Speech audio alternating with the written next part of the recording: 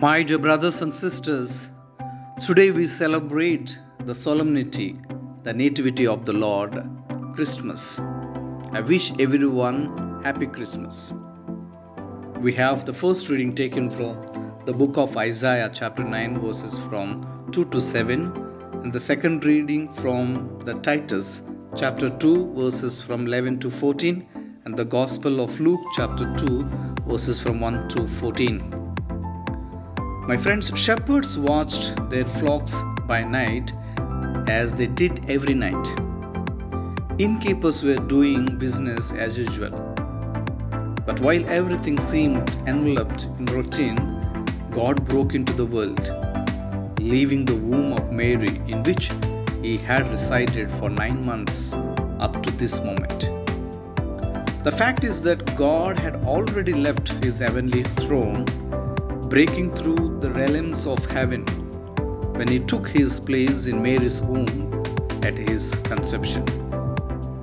God now ordained that Mary would bring her pregnancy to term on that night, which was shrouded in routine, and thus transform it into something uniquely special. Joseph and Mary had done everything to protect the child in the womb right from its conception, navigating the doubts and fears in accepting the paranormal nature of the conception.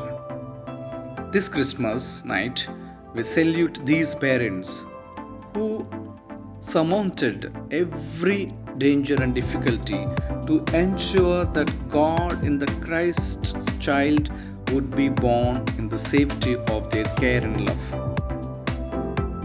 And that's all that matters. Let's pray. Christ's birth brought tidings of great joy to the shepherds and peace people of goodwill.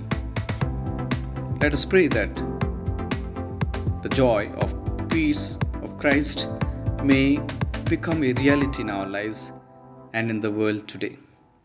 Let's pray for our families and our children and all the relatives.